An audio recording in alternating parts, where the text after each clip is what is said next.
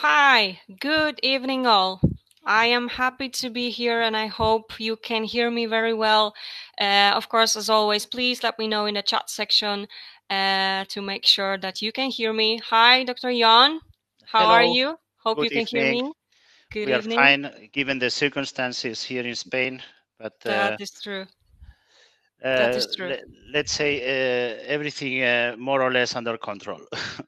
Exactly. Thank you for being with us today. And of course, let me just simply, um, you know, remind you about why we are here. So you might already know that starting from April 1st, we are meeting here every single day, actually twice a day, with all top fertility experts who simply share their expertise, explain details on various IVF matters to simply give you a chance to find out what can be done in your specific situation, but also provide you with the answers while you're waiting until you will be actually able to start your IVF treatment, because we all know that nowadays is simply not possible. Okay. And also I wanted to remind you that Stronger Together initiative has been created so that we can all get together and support each other through these uncertain times, for sure, for all of us. Okay. And also Stronger Together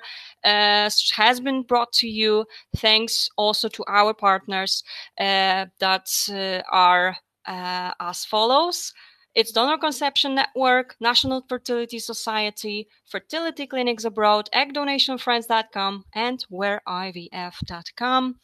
And you already can see with us today, we have a very special guest, the founder and president of IVF-Spain clinic located in Alicante, Dr. Jon Aizpurua. Sorry. It is a great pleasure to have you here, Dr. Jon. And he will start with a short introduction on our topic on oocyte quality, and then we will tackle all the most common questions that we receive from the patients. But then it will be time for your questions. So you know what to do. You will need to type them all in the chat section, and we will show all of those questions on the screen, and Dr. Jon will be able to answer them. I can see that we have someone from Switzerland, Colombia, South America, right? Hello to all of you. Okay, even India, happy to have you here, really. And I believe we can begin. Dr. Jon, are you ready? Yes, thank you. Thank you for the introduction. It is Perfect. my pleasure. So this is such a big topic. I would like to start defining the unique shape of oocytes among all other somatic and germinal cells. The egg, the oocyte, is the most complex cell in the human body. It is also the biggest in size. It's the only one that can be seen with blank eyes. This is like 1/10 of 1 millimeter, so you don't need a microscope to see an oocyte. This is the unique cell in the human body that we can see, obviously, if you have good eyes. Otherwise, you will need glasses, as I already need. But this is an amazing area and an amazing topic, because most of you already know that in terms of prediction of success of IVF treatments, the female factor is the most relevant, and the oocyte as a singular cell is the most powerful predictive factor in terms of quality and in terms of outcome of the treatments. Having said that, it's as it is a very complex cell, it's also very difficult to approach, and it's very difficult to analyze. And I have honestly to admit that there is very few work and scientific evidence on the crucial factors of the viability of egg cells. But in order to make it not very complex from the beginning, there is a statement which is very, very massive and impressive. And this is the most relevant factor related to the oocyte quality is the age of the oocyte. And this is really a take-home message. I will possibly, during your questions and during this event, remark this several times. Age is so relevant in terms of quality for the egg because time is a crucial factor in the decrease of the ovarian reserve over the times. In the fertility life of a woman, and obviously the older, the weaker the genetic background of the oocyte, which will later produce aneuploidies on the embryo, and embryos developing weakly, and at the end implantation failures, abortions. And so the most relevant factor in reproductive technologies and then assisted reproduction technologies is the age of the ovary and the age of the oocytes. Having said that, we can go on going into deeper details, like some of the questions that attendants have already formulated. I would like to start with them in the order that is given.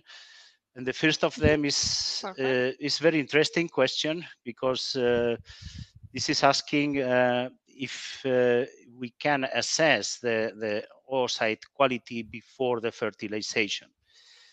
Okay, obviously an oocyte is a very valuable cell. We cannot manipulate it. If we manipulate it, we fall into the paradigm and the contradiction.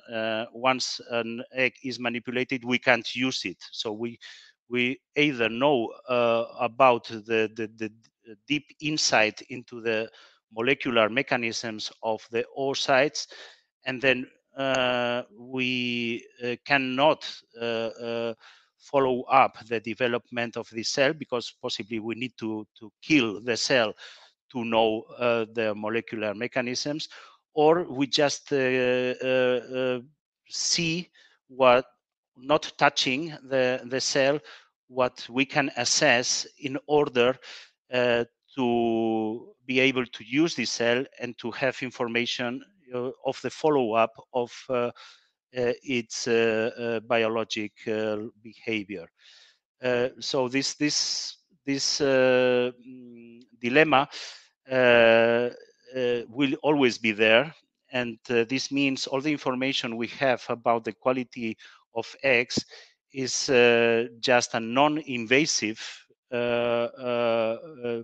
based on non-invasive technologies, and otherwise we would not be able to follow up the development of this cell. And this is obviously a big restriction, because we only can have indirect data. There are, this is true, some attempts now with artificial intelligence and with big data to screen the oocytes on different depths, three-dimensionally, taking pictures that are pixeled in a high resolution, and which data can then obviously, one, in a way that is non-invasive and it preserves the viability of the cell, and that gives us a lot of information that we can then cross to the information of the behavior of this oocyte when it is fertilized and so on. And this is a very promising technology because it could already get identified that there are some structures that are even not visible to the human eye and are non-visible also to advanced microscopes that may use polarized light or even fluorescence or whatever. But there are data just taking pictures of the cell that can predict if this cell will get fertilized properly or not, that if the embryo resulting from this cell will have a good or a bad chance to proceed to a blastocyst, or even if the clinical outcome of this embryo will be high or not. Obviously, this is all now starting. There are just a couple of scientific works across this topic, but this is very promising. For sure, this is nothing we are using now routinely in the clinics, but I hope this is a technology that will be available in a couple of years. This is interesting only for countries where it is not allowed to fertilize all eggs. Yeah, like former times in Switzerland or in Germany or other countries around the world, where there is a restriction of generating embryos for each cycle. In Germany, for example, they just fertilize the eggs and then freeze them in the pronuclear status before they have defined this is an embryo or not. But it is in these cases, it would be very useful to have a tool that can predict if an egg is competent or not. And there we should rely on these artificial intelligence tools that will come in the next years. And as far as they are not ready, there are also some other approaches, like analyzing the follicular fluid of each oocyte, or the cumulus cells that surround the oocyte inside the follicle, that after aspiration we can also assess under the microscope. There are several works, scientific works regarding this, analyzing these cumulus cells and the factors that they extrude in the follicular fluid, in order to have like a molecular fingerprint of this oocyte that will tell us if it's a competent oocyte or not. And this has been done in France a couple of years ago. Also, there are some Canadian works around this that look very promising. But just to conclude, yeah, we should know for most cases and in most countries, it is not so interesting to check the oocyte quality before fertilization, because we will see the oocyte quality after fertilization in terms of embryo quality. This is the strongest factor. The oocyte quality contributes with more than 80% to the embryo quality, and it drives and runs the first 3 days of developments up to 8 cells until the embryo gets autonomous, the so-called zygotic activation. After that, the embryo takes the control over the cell divisions itself, but before, it's everything run by the oocyte. So this is why it's not so interesting to look at the oocyte and more at the embryo in countries where it is allowed. But knowing this and knowing the restrictions that we have in molecular analysis of the oocytes, knowing that we have this high resolution image technology ready, and knowing that also indirectly the cumulus cells and the follicular fluid can tell us something about the biological competence of these cells, it's for sure interesting of knowing this. And in some countries, it could be really a key to select those oocytes before fertilization that we would preferentially fertilize in order to generate by the first run and not just by chance the best possible embryos from this cycle. Fantastic. Thank you so much for explaining all the details on that particular question. I guess we can go ahead with the next question. And that will be, what is the relationship between age, oocyte quality, and unemployed rate? Yeah. So as I already mentioned in the introduction, this is the strongest and most remarkable relationship that exists in reproductive medicine. But I want to go in deeper explanations because I want the patients and the people to understand why this is so strictly and strongly related, and also which implications this have for the planning of treatments.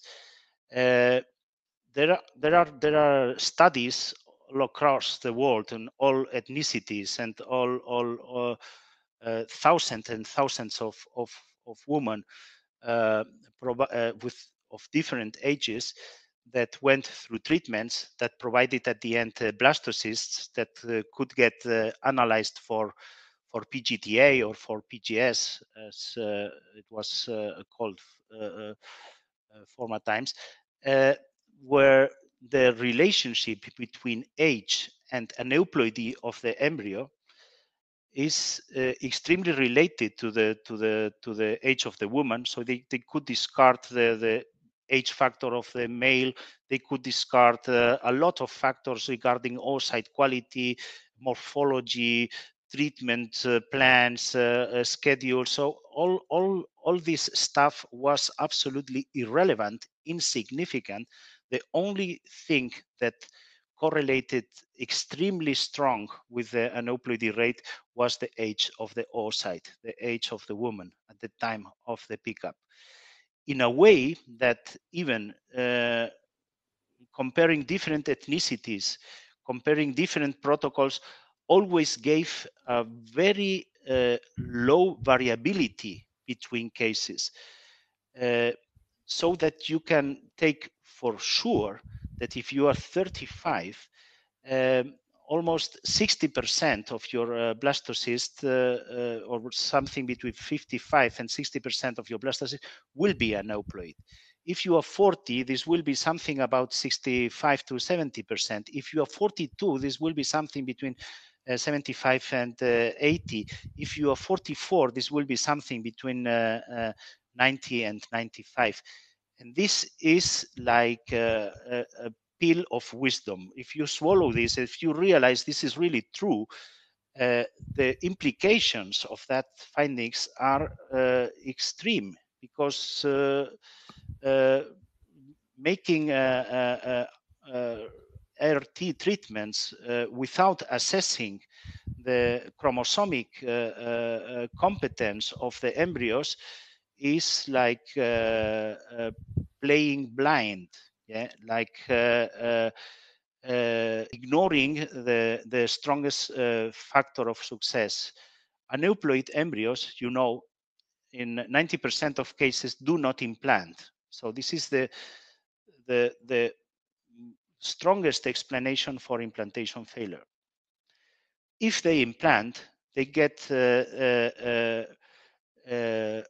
miscarried or aborted in 90% of cases. So this is also the strongest explanation for recurrent abortions. And even if they pass through these two filters, the 10% that still remain are Down syndrome cases and other very rare aneuploidies that are compatible with life. And this is also not the first aim of reproductive treatments. And knowing this, I think, and since we have the pre-implantation genetic screening technology, till now, we always had to explain why we use this technology if we are not damaging unnecessarily the embryos. But now there is so much evidence that the damage to the embryos is so ridiculously low compared to the benefits of testing them, that we are now at a change of paradigms, and possibly from now on the question will be completely different. It will not be why should we perform PGS on embryos. The question should be much more why we do not perform PGS on embryos if the evidence is so high, if we can even uh, take advantages of shorter time to pregnancy, avoiding implantation failures, avoiding unnecessary transfers, avoiding losing more time, avoiding costs, avoiding time loss, and avoiding resources and energy and psychological parameters too. So this is why I would remark to this question as a short answer. The relationship is extremely proven, is extremely strong, and the implications of that findings should be part of our future practice. All right. Thank you so much for all the information with such details. I am sure it is very, very useful to know for all of us, actually. And we have the next question up here. Can BMI index affect oocyte quality?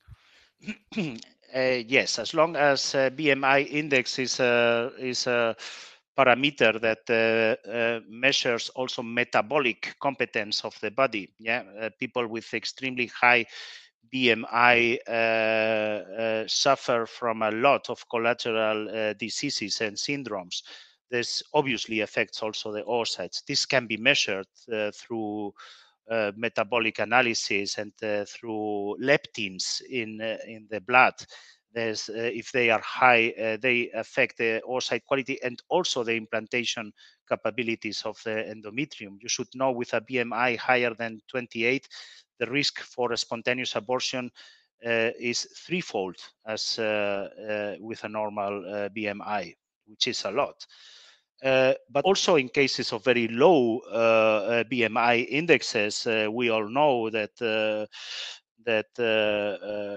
professional sportswomen, for example, miss their ovulations. Yeah, and that anorexia is also linked to a failure of ovulation. Uh, Obviously, BMI as a parameter of metabolic competence of the body is strongly linked to oocytes quality and quantity. And thanks again for explaining this one. We have another one here. Is PRP, ovarian rejuvenation, something that could really affect oocytes quality or and the number of oocytes?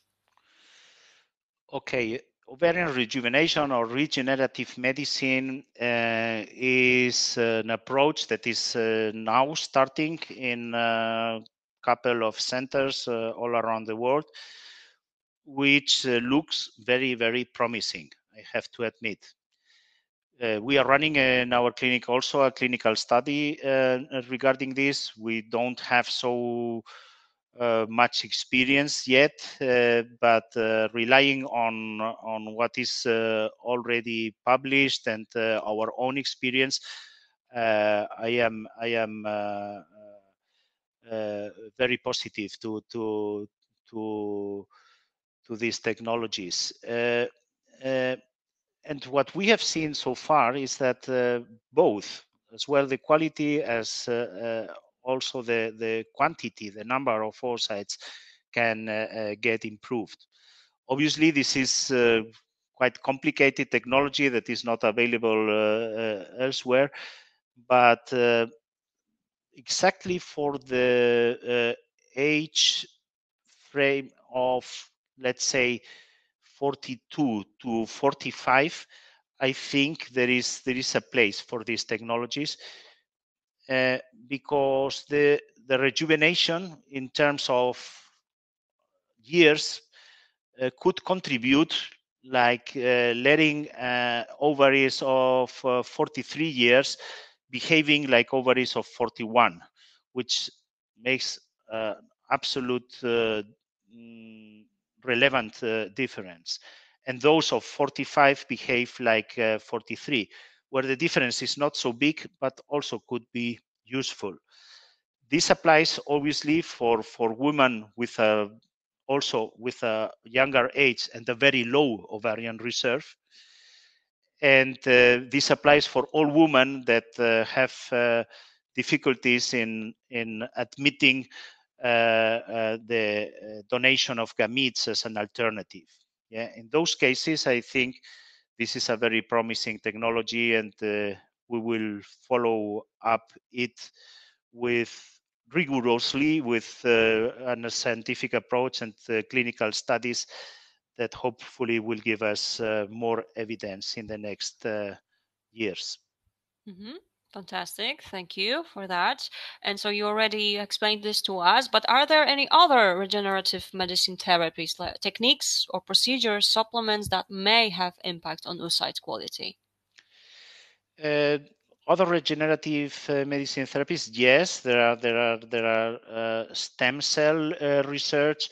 For example, taking part of the ovaries capsule, where we know that in a very low concentration, but where we know that there are some ovarian stem cells sitting that are capable of generating new follicles.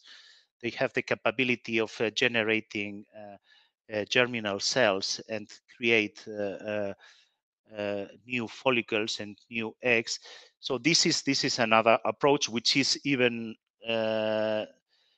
much less studied than the other one with PRPs that we mentioned. There are others which are a little bit easier that also rely on the presence of stem cells, but thereby won from the bone marrow. Therefore, you would need an aspiration of your bone marrow, the isolation of some kind of cells that get then cultivated that are not the same as ovarian stem cells, but that are closely related, and that could then, if injected back into the ovary, make the ovary behave younger. So this so far to the regenerative medicine therapies. Other techniques and procedures is very wide definition. Supplements. In the area of supplements, there are some that are interesting.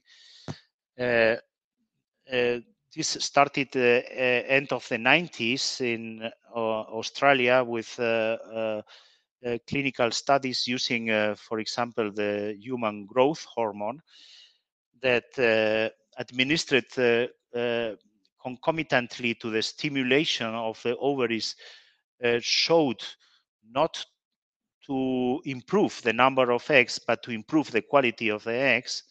And also, we have published 3 or 4 years ago in the American Society for Reproductive Medicine a paper where we showed that this is not only the morphological quality which gets improved using this growth of hormone schemes. This is also the euploidy rate. So you can as we have described before, there is a very precise prediction of how many of the embryos will be aneuploid regarding to age. You can turn down these figures and improve significantly the proportion of viable euploid healthy embryos if using growth hormone in very special cases of advanced age and so on. So this is something we have to comment, because this is an established protocol, and there are not only dozens of studies all around the world, there are also meta-analysis, so the evidence on that is quite high. And this is routinely used in a lot of clinics. Regarding regenerative medicine, this is much more in a initial state of research.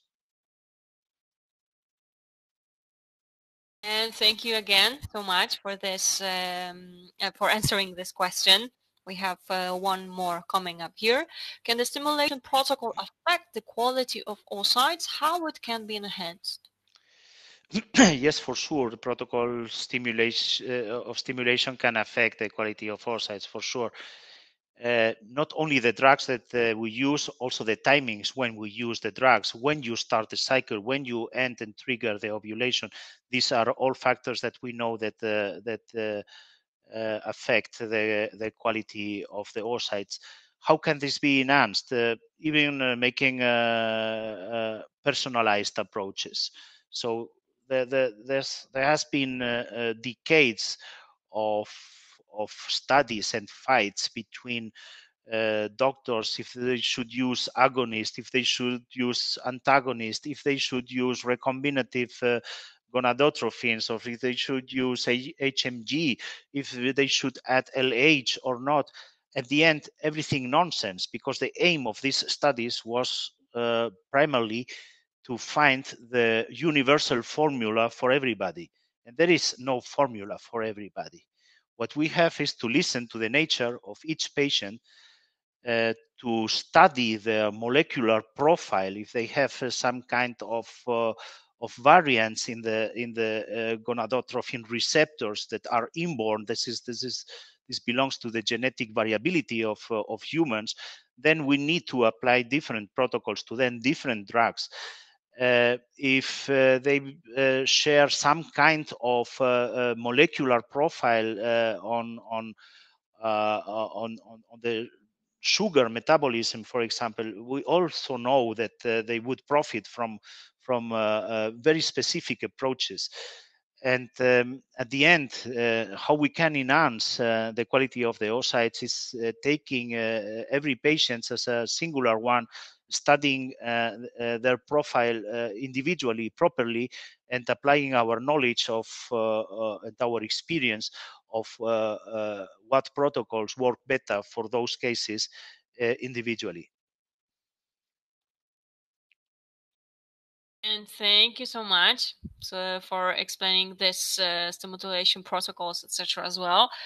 And now let me go to this question. You already have also mentioned a bit on that, but we have the PGS, PGTA to diagnose embryos before the transfer. Do we have any options to test, diagnose oocytes before the fertilization? Yes, we already have comment on that before in the first question, but uh, going deeper to the detail of this question, nothing is so accurate as genetic testing of a cell. But if we assess the genome, so the DNA of an oocyte, we can't use it. So we are here at the dilemma of analyzing or using. So we can't do both together. And to diagnose oocytes indirectly will never be so accurate as directly. Having said that, the approaches that we know are even this artificial intelligence, mega pixeled photo data, and the indirect through the follicular fluid and the cumulus cells. There have been also other approaches like using polarized light under the microscope to see the meiotic usus. This is the structure in the oocyte that later separates the chromosomes. But none of the findings were predictive and significantly predicting the genetic quality of the eggs. So this is why in the countries where it is possible, we would always prefer to analyze the embryos at a stage where they have 200 cells, picking out only 2 or 3 of them, which absolutely does not damage the embryo. And there we have a representative information and a very reliable molecular profile of the whole embryo, and hence also of the quality of the egg from which embryo arised.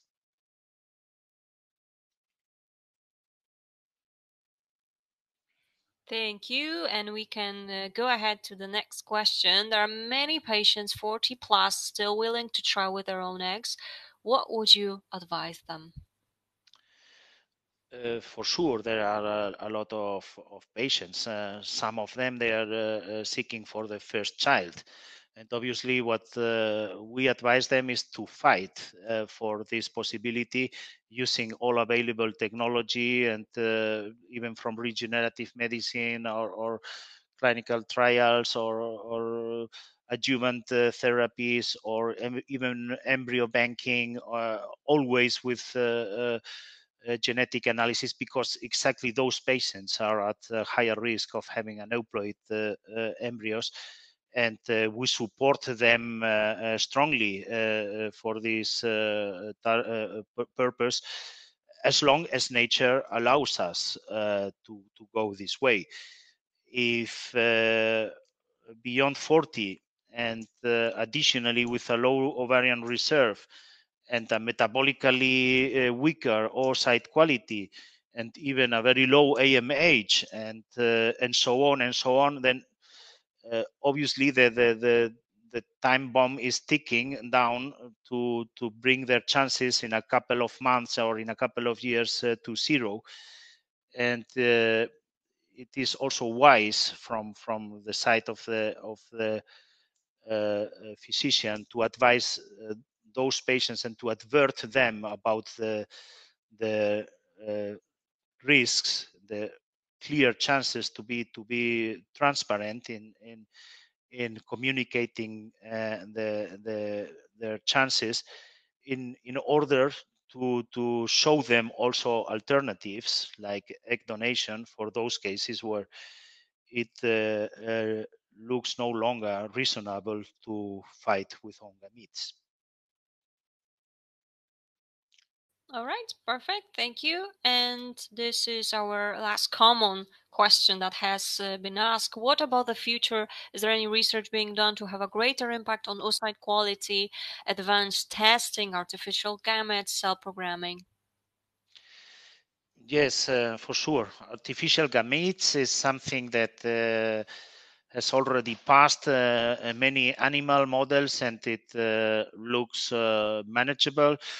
Uh, this relies on the technologies like reprogramming stem cells, so which is a little bit difficult. We don't know which effects this could have later on the quality and also on the safety of the pregnancies, and on the healthy status and the life expectancy of the newborns. So we should take this with uh, conservative calm, yeah, and until we have no strong evidence that this is safe. This is just science fiction, but there are promising advances. I do not expect they would be ready for use in humans uh, earlier than in 10 or 20 years. Yeah, but you should know this exists and this will come. This also involves the cell programming. In terms of advanced testing, and what looks very promising is, and this could be also be managed earlier, is even to know all the metabolic mechanisms that allow an oocyte to be mature and to be competent, and to interfere in this process, supporting lack of some molecular pathways that could be impaired and that contribute then to the age-related poorer quality of eggs. So there are some promising approaches how we could interfere in the maturation process of the eggs in vitro. Yeah, this would be like IVM, or so-called in vitro maturation. You take a piece of the ovaries out to the lab, and then you can, from the very precursor pre-antral follicular cells, manage the whole maturation process in the lab in vitro, taking care of all the steps of maturations that the oocyte need to be competent and to behave younger in a manipulative way.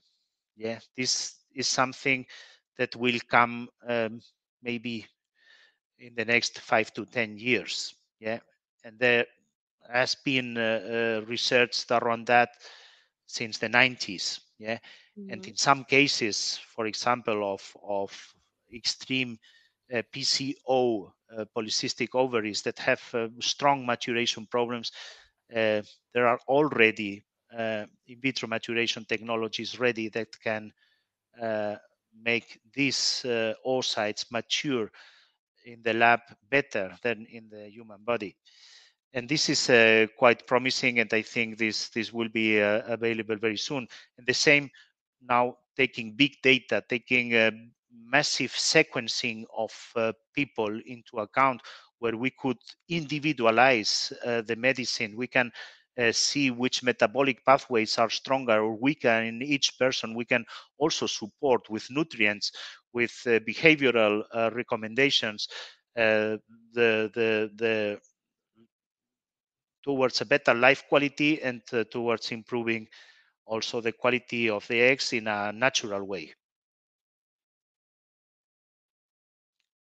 And thank you so much for tackling all those most common questions. And of course, now it will be time for our patients' questions. Okay, so I will be showing them right now, starting with the first one here. Doctor, what do you think about coenzyme Q10 in terms of its quality? Thank you. Yeah, so coenzyme Q10 is a very common and well-known antioxidant that interferes in several pathways of the protection of many cells, and contributes to the balance of oxidants and antioxidants. Uh, and this is something we usually use also with our patients, and we recommend these and other antioxidants in order to have a good balance of the oxidative stress on cells. But this is nothing that improve the egg quality. This is something that just protects you against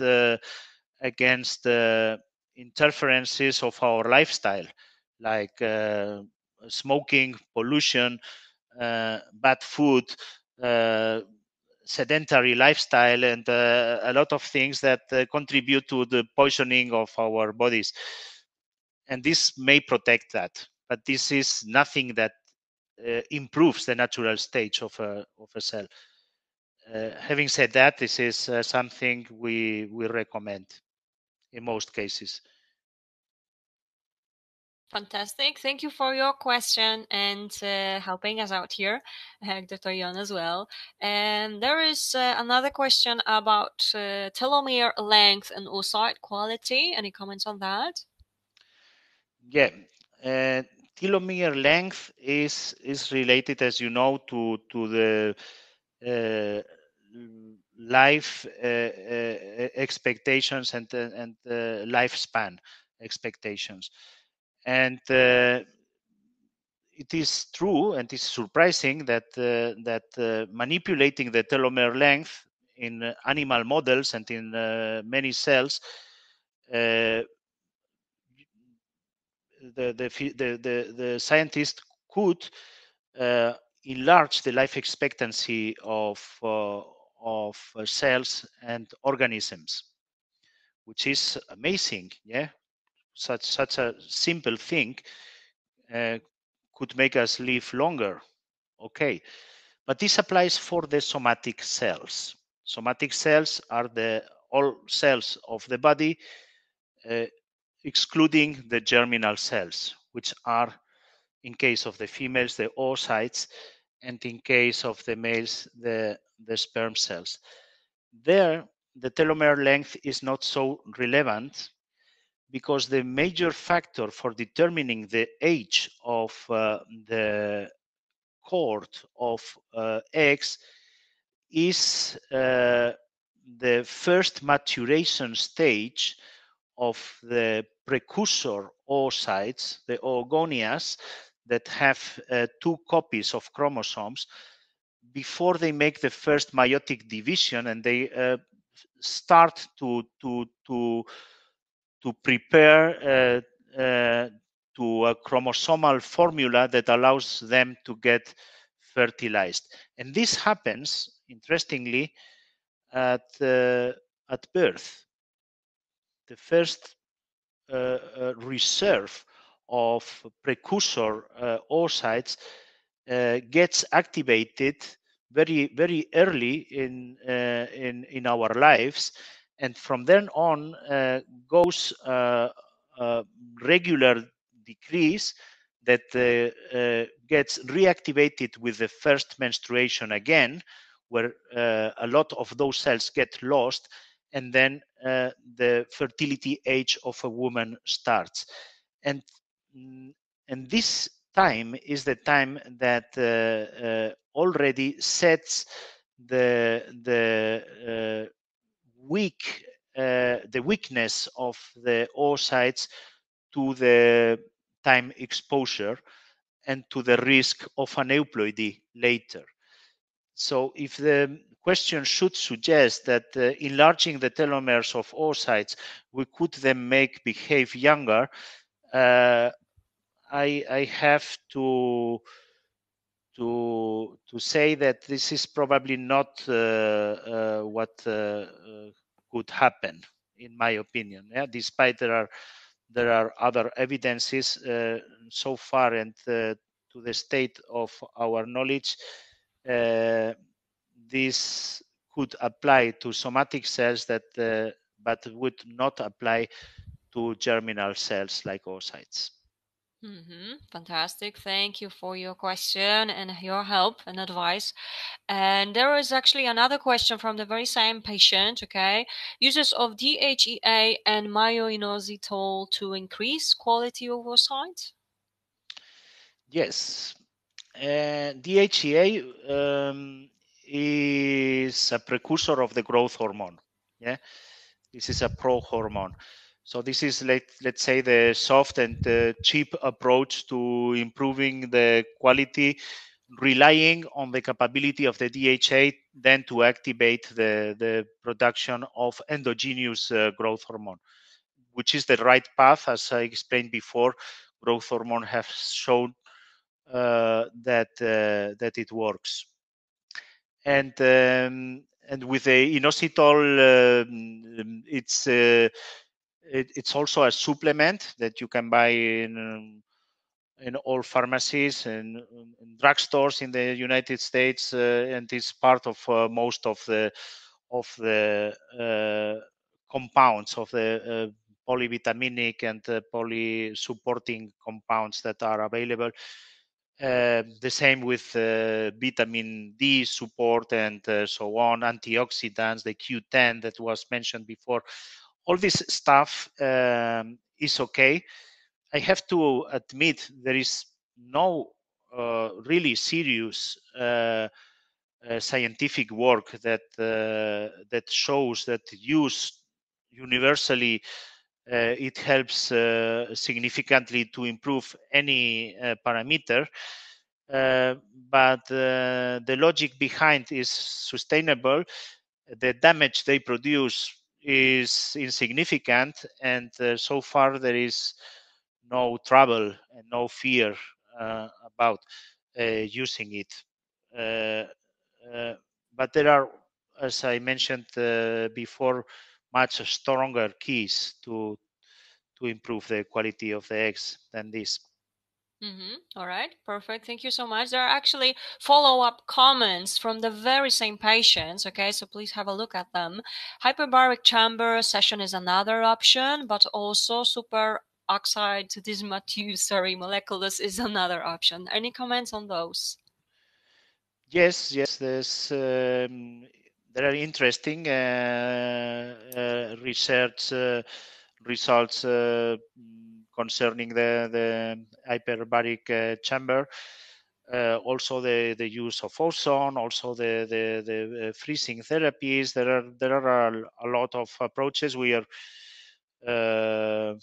we are expectant regarding the results in clinical trials that are seriously designed that really could show that there is an evidence for that, because you can be sure that as long as there is strong evidence on any of these approaches, uh, this will immediately will spread out around the whole world and everybody will use it.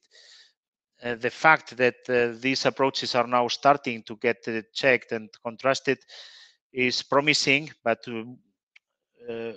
we should not get too much enthusiastic about, yeah, until there is no proof of, first, that they do not damage, and second, that they really help. Fantastic. Thank you for those comments, of course, addition to this and your opinion as well. There will be another question here. Dear sir, please suggest about egg donor age, gapping period for egg donation. This is all individually very different. So this is a formula where not only the age is a predominant parameter. There is also the ovarian reserve. There are women with 36 that already have absolutely no ovarian reserve, and then they they should be then orientated to egg donation earlier. And also, it is also a matter of the wish of the patients. Yeah, some of them have from cultural or religious point of view uh, uh, uh, troubles in accepting the egg donation as an option, so we have to respect that. And others, even if they have a good ovarian reserve, they prefer the shorter and easier way to a treatment and a success. Yeah. Uh, so there is many variability under IVF patients as even under humans. So it's quite difficult to suggest a time where for everybody where this could be an alternative. But so from the normal case, yeah, of knowing the aneuploidy rates, knowing the the diminished ovarian reserve with age, I think, to give a concrete answer to that question, 43 is a very sane age then to consider seriously the option of egg donation. Thank you for that advice in your question. And we have another one shorter. This one, please explain evacuated oocyte quality. Yes. So this is a morphologic parameter of the oocytes, which has a lot of myths around. Um, Also, not only the evacuation, also the color and the shape, which can be assessed by microscopy uh, from a picture of an oocyte, uh, as they were the only parameters we had in the past to assess the quality, have been strongly related with predictively with the quality of these eggs and the results after that. And this is partially true. Evacuated oocyte is an oocyte that at least in the lipid metabolism is insufficient or incompetent. Yeah, otherwise it would not build such kind of vacuoles. and also the pigmentation and many other parameters could give an impression of the viability of those oocytes, or simply the form. Yeah, some of the oocytes, instead of being completely round, are uh, larger and like a pill. So this is also known that is associated with much less quality of the embryos. So these are all indirect visual parameters that in the history of embryology have helped the embryologist to ascertain if an oocyte is normal or suspicious. But honestly, they couldn't contribute prognostically to improve anything, because at least at the stage of fertilization, if they failed to fertilize, this evidence is much more stronger than the appearance of an embryo. This is a biological fact. This egg couldn't get fertilized, so this is a non-competent egg. Perfect. Thank you for your opinion and advice on that as well. And we have another interesting question here. How about if an older woman has cytoplasmic IVF using own eggs and cytoplasma from a younger woman? This is forbidden in most of countries, because the cytoplasma also has the mitochondria, and the mitochondria has also DNA from the donor. So if you create an embryo like this, you would have 3 genetic instances in an embryo. So 3 genetical parents, which is first of all not regulated in most countries.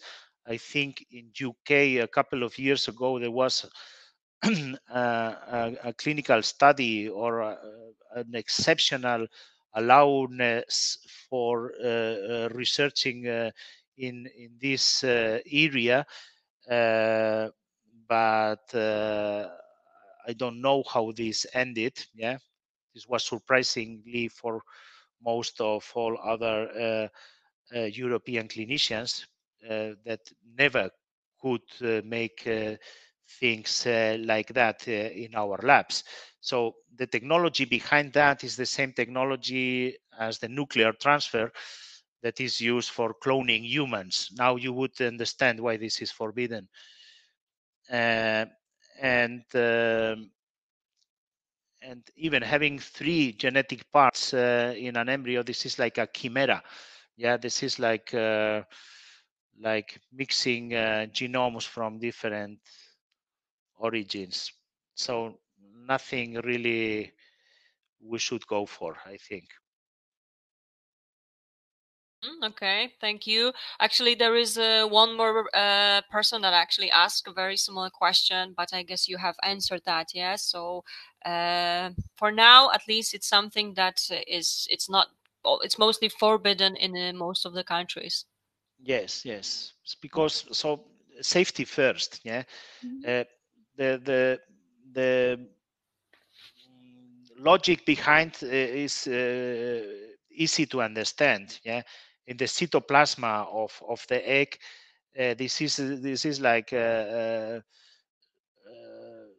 universe. This is the most complex cell in the body.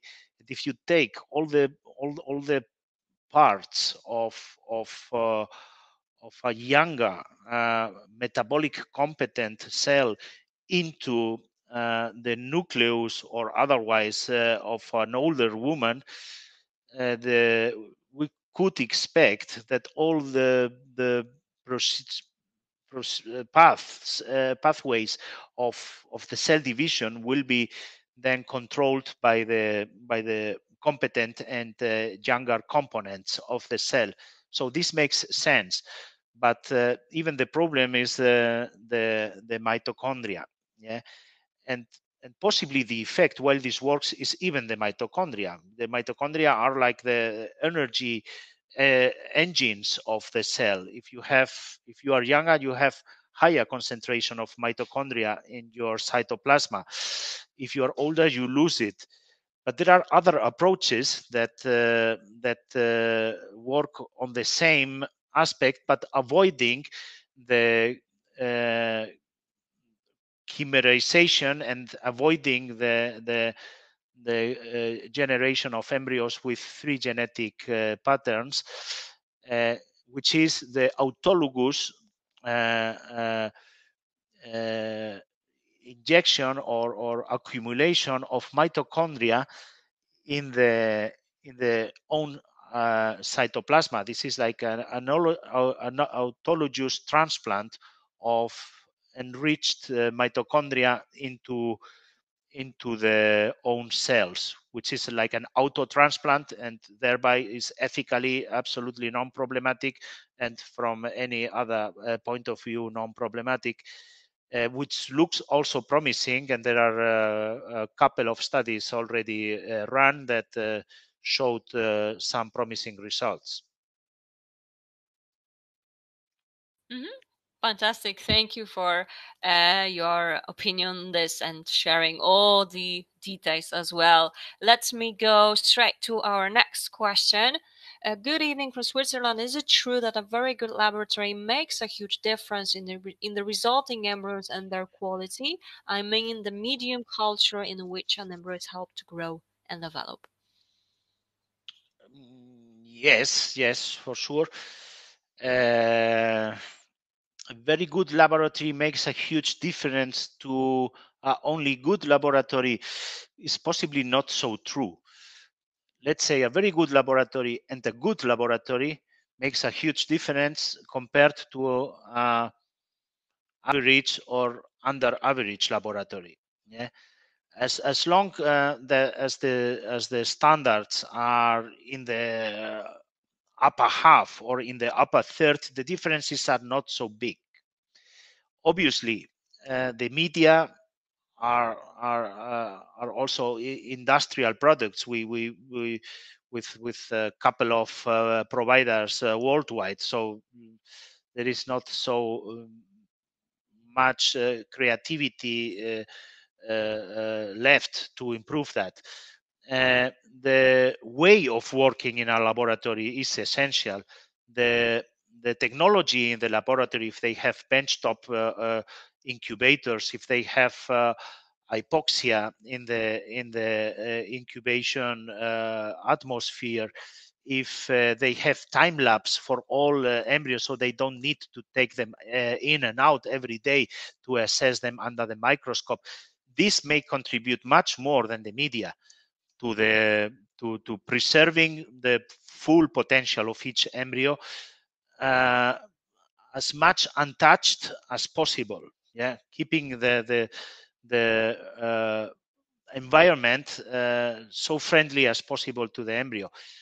But there is not a super perfect environment that makes a weak embryo stronger as it is.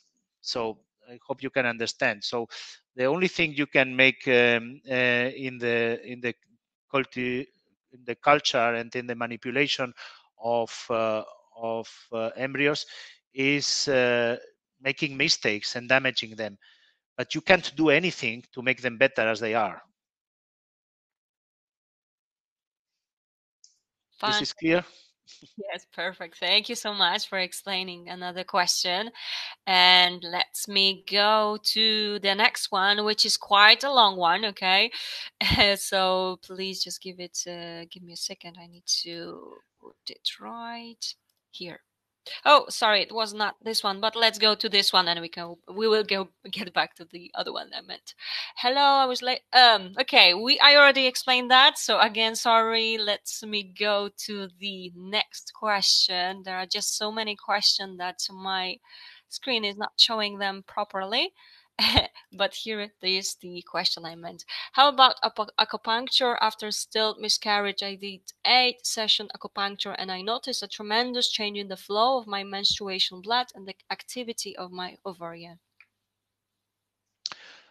Okay, acupuncture may help to improve some metabolic balances in the body and to restore some affected paths. And I am happy that this helped, but for sure, so the reason for miscarriages, which is in 80% of cases of genetic origin, cannot be treated with acupuncture. So your well-being can be treated with acupuncture. How you feel and how you process the whole treatment, and we are open to acupuncture. We have acupuncturists and in our clinic, and Reiki specialist, and yoga, and everything fine, as long as this makes you feel better and more confident in the treatment, and this relieves some pains and tensions. We are so thankful for having these approaches. But seriously, this will not be efficient against miscarriage risk if you have one. And again, thank you so much for commenting on this. And now, this is the question I meant, okay, previously. So I want to do a IVF with my own oocytes. How would you proceed in my case? What would you advise to start with if I want to go ahead with my cells? My case, female, 39 AMH last year, April 1.5, slightly overweight for my height, non-smoker, no drinker, sorry. My husband, 52, too sporty, not smoker, non-drinker, however, diagnosed with varicocele last year. Our story and my story: one almost unsuccessful IVF with our own cells. My oocyte and his sperm. From this IVF, 2 embryos resulted, 5AB and 1 graded 3BB. First implantation with 5AB resulted in pregnancy and heartbeat week 5. However, miscarriage week aspiration done. Later, embryo transfer, frozen embryo transfer done with embryo 3BB resulted in viable pregnancy but no heartbeat. Pregnancy stop week 5 to develop, still miscarriage, followed by aspiration. No PGD was done on the embryos. Me and my husband, however, were tested for over 700 genetic mutations, negative. No significant genetic mutation for us. Thank you for that question. In karyotypes, okay, I think this exceeds a little bit the shape of our event, because this is such a personal Complex. and yes, case related question. But I can give you 3 topics, yeah, on how we would approach that. Obviously, you have a short ovarian reserve, which does not fit so well with the AMH you have reported. Yeah, only 2 embryos resulting from a stimulation cycle is difficult to understand in a 39-year-old woman with such an AMH. The only explanation I could find is you have very reduced ovarian volume. Maybe you had surgeries before, or some kind of cyst removed, or you lost ovarian tissue. Otherwise, this does not fit. Because I think with this age and this AMH, you should be able to generate at least 6 to 8 embryos each run. So this for the first. Second, with the 2 implantations of the only 2 generated embryos, these are very good news. You are a good implantator. Yeah, all embryos seem to successfully be able to implant, which is very good news. But the reason for miscarrying both is very possibly the aneuploidia. So in 80% of cases, but we would need, and we would propose for you in advance, to make also an immunological assessment of your endometrial tissue, in order to go sure that there is not also additionally something immunologic going on. And the treatment of choice for you would be, if we cannot improve your stimulation results, go for a embryo banking program with PGS with at least 2 or 3 stimulation cycles, as long as you are younger than 41. And if we could achieve higher stimulation results, maybe 1 or 2 cycles would be enough. But anyway, with PGD, anyway with freezing of the blastocysts, anyway with a preparation of immunological rejection risks in advance, and with a specific preparation in your endometrium to diminish the risk that these miscarriages happen again. But with PGS, the strongest risk would have been definitely been removed. And thank you so much for sharing your story, but also for your assistant. And remember that if you wish to be contacted by Dr. Jon and of course his team, you can forward your request to us. We'll be more than happy to forward this, so you can have a proper answer via email. But also, I'm sure they will be able to schedule a consultation, right? So thanks again. And Perfect. and let me go to the next question right here. What is your opinion on a large age gap between an egg donor and intended father for the resulting health of the embryo, especially autism, as this I've been told relates to father's age and a large age gap? Yeah, there is another option. This is to make a donation of both gametes.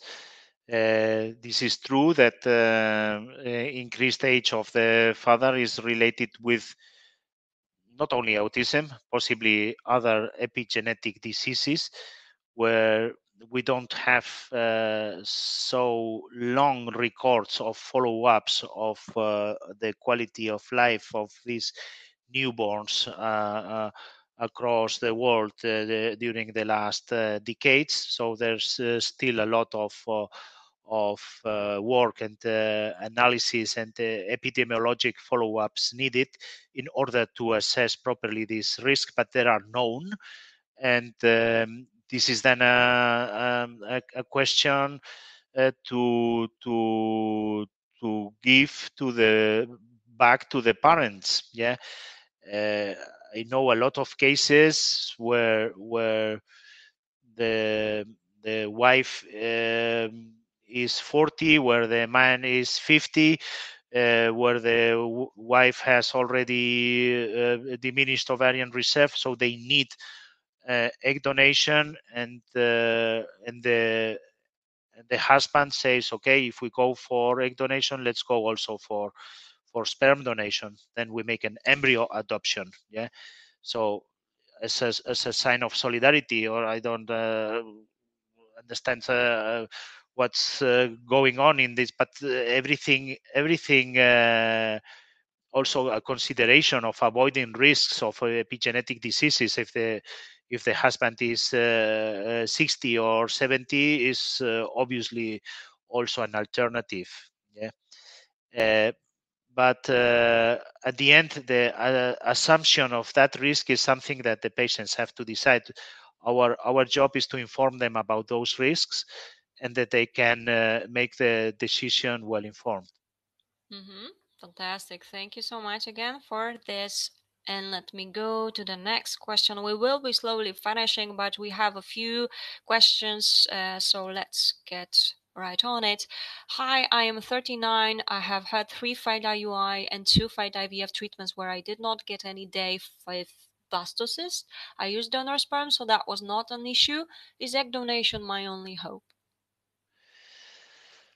Uh, it would need to see more the profile of those 2 failed IVF treatments, where, which protocols, how many cells, why did the embryos block the development. Obviously, if using donor sperm, the male factor should be under control. Yeah. and then the most reasonable explanation for that embryos blocking is obviously the oocyte quality. So this is exactly what was the topic of this event. Yeah, is there a possibility in women that still have reproductive power to increase the egg quality in terms they can avoid egg donation? And I think, yes, this would for sure need a very serious and deep study of their special case. But as we mentioned before, there are several technologies that are already available uh, with hormones, with adjuvant drugs, with specific protocols, with metabolism adapted protocols, with regenerative medicine that could help exactly in those cases where the egg quality appears to be the main and crucial factor. But even after having checked this in an individual way, uh, then the egg donation is for sure also an option, and for sure the shorter way and the easier way for a success. And this is then a, a decision that has to be taken together in an informed and in a transparent way. And so this is exactly, or these are exactly the cases where we see that the advice of the doctor and the orientation of the doctor is crucial.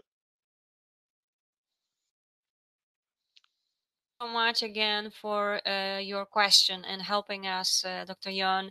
Here's another question. Is it worth transferring mosaic embryos if they are the only ones left after PGD?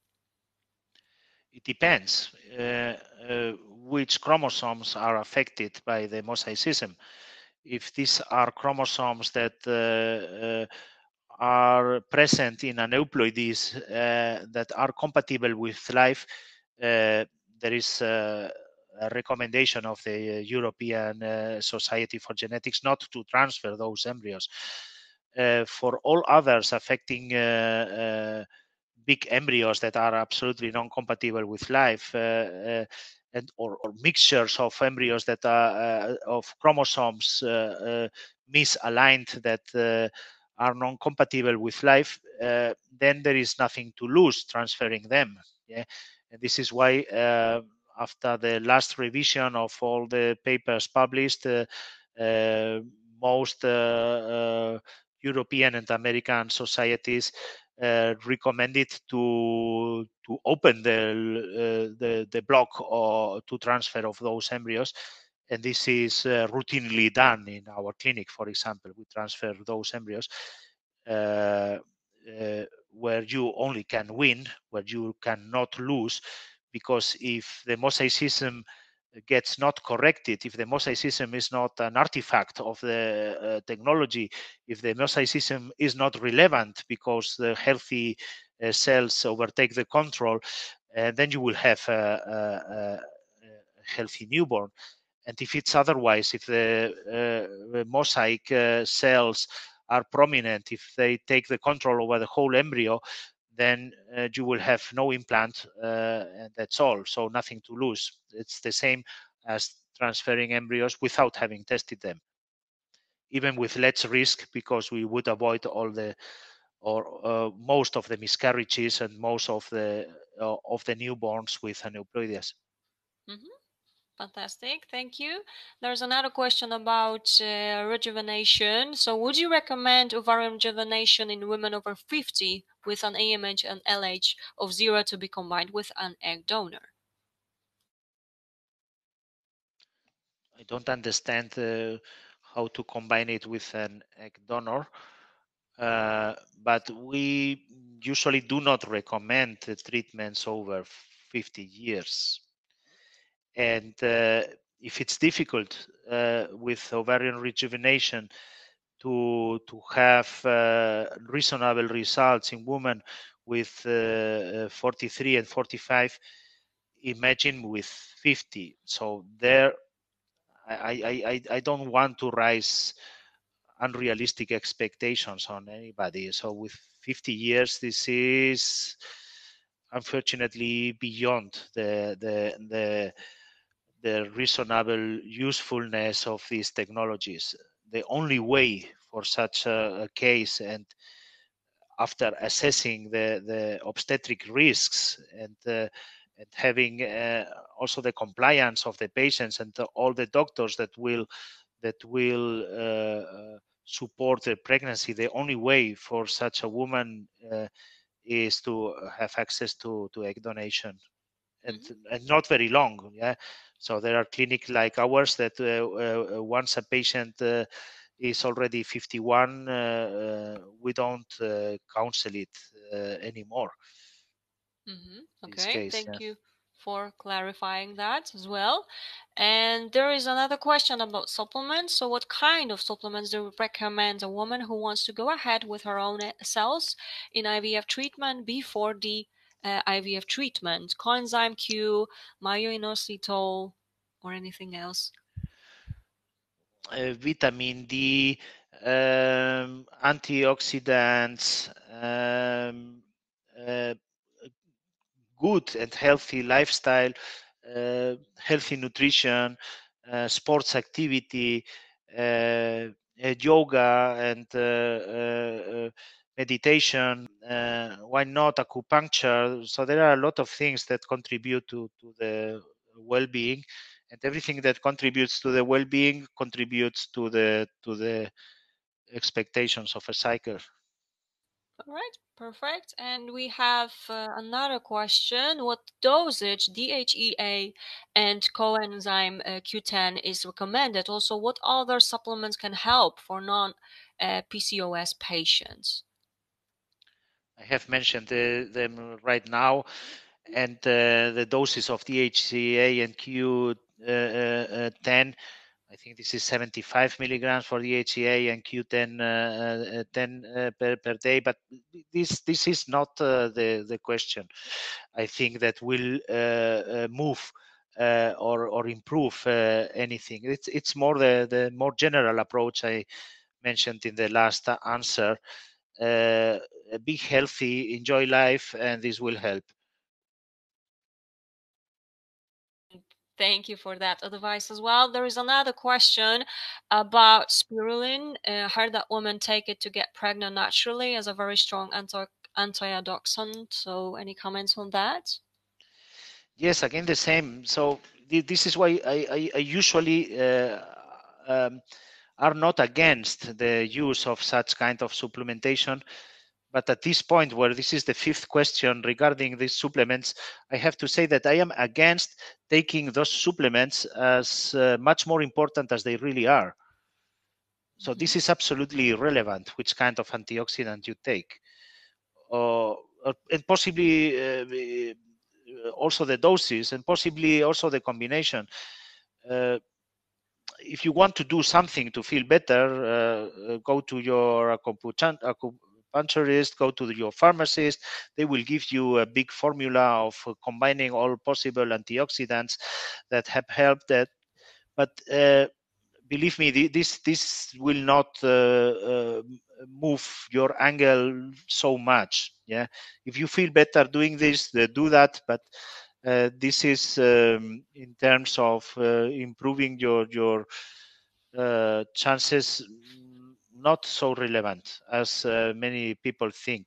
But I understand that it's the human psychology is that easy as everybody is ready to do as much as it is under their control. Yeah, and this is why I support this kind of supplements, as long they have shown not to damage. Yeah, but it's also a wrong attitude to take it too much serious. All right. Thank you again for this. And we have a different question here. Can certain protocols, types of medication used for dosage or the dosage negatively affect egg quality? In the States, we seem to focus on quantity, so more medicine is usually used. Yes, this is true. That protocols and the types of medicines we have discussed this before obviously affect egg quality because they have to get individualized and tailored to the metabolic shape of each patient. This is usually not done. And coming to the second question, if higher doses has a negative impact, this is a very interesting question because some authors have had a concern that, let's say, overcooking the follicles may induce some kind of increase of the aneuploidy. Uh, and this was believed by all of us for a lot of years, but recent data have shown this is not true. Uh, the aneuploidy rate is given by the quality of the eggs before you start the stimulation. What you can achieve with higher doses is so that there is like a seal. Yeah, you cannot go above a certain uh, uh, activation of follicles. And if you need only 300 and you are giving 450, then possibly this supplementary 150 are not helping, and maybe they are contributing to damage. This is true. So the there is no relation between higher doses and aneuploidy, but there is a relation in higher doses uh, in unnecessary cases that could damage metabolically your embryos, and for sure they will damage your pocket. All right. Thank you so much. As I've mentioned, we definitely will need to finish very soon, okay? But I guess we can go for the very last question and all the unanswered question that we will have left. Do not worry, I will forward them all to Dr. Jon and his team. I'm sure they will get back to you, okay? So let me go to the very last question, okay, right now. Um, Dr. Yon? Okay, yes, Yeah, sorry.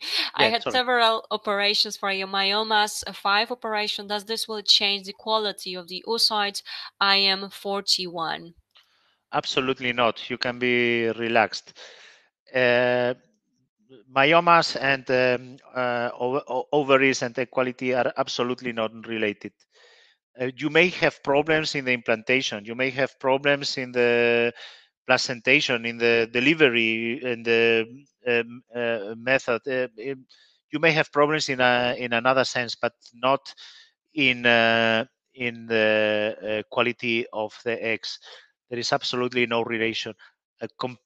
I would give a complete different answer if you ask me about endometriomas instead of myomas. Endometriomas or endometriosis is very closely related to a huge impairment in the quality of oocytes. Despite of their location, despite of the grade, this is for sure a factor that will impair the quality of the oocytes, but not the myomas.